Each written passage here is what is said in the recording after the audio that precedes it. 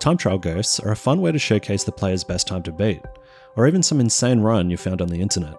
They give players something to strive for and provide a great learning tool, allowing them to observe how the pros get things done. They can also be a pain in the ass to get right. Luckily for you, I've gone to the trouble of doing so, and I'm providing it to you for free in the description. Setup is easy. Plonk a player controller in your scene. For this, I'll be using my Ultimate 2D controller. This is the extended version, so it includes things like double jump, dash, and crouch. Click the link in the top right to watch a video on this controller. In the demo scene, I have a few triggers which simulate a lap. You hit start, then collect the star, and then just head back to the finish line. We need a script to utilize this recorder. So I've created this Ghost Runner script, but you can use your existing Unit Manager script or whatever suits your game. Create an instance of the replay system, providing the mono behavior as a constructor parameter. This is just used as a runner for the coroutines.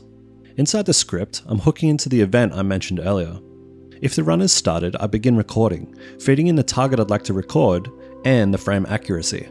This defaults to 2 so that it records every second fixed frame, which gives a pretty smooth recording, but you can reduce it to 1 for an even smoother experience at the expense of a bigger file size. Next, we attempt to play a recording. There's a few recording types available, such as the current best player run, the last run, and the saved run. Saved run is useful for watching other players on the leaderboard, or if a friend sends you some run data. We provide an instantiated game object to act as a ghost. I did it this way to give you the freedom to instantiate and possibly set up the object before passing it to the replay. Right now, we don't have any run data, so it'll just destroy the ghost object and return. If on the other hand the run is ending, we finish the run and stop whatever replay is currently in motion. In the inspector, hook up the recorder target and give it a ghost prefab to use. Let's try it out.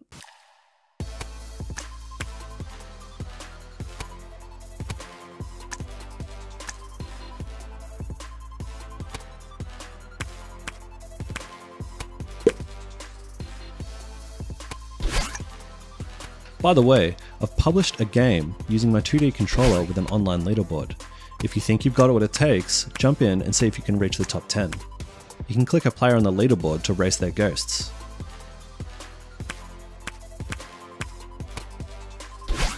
They ask you how you are, you just have to say that you're fine when you're not really fine, but you just can't get into it because they would never understand.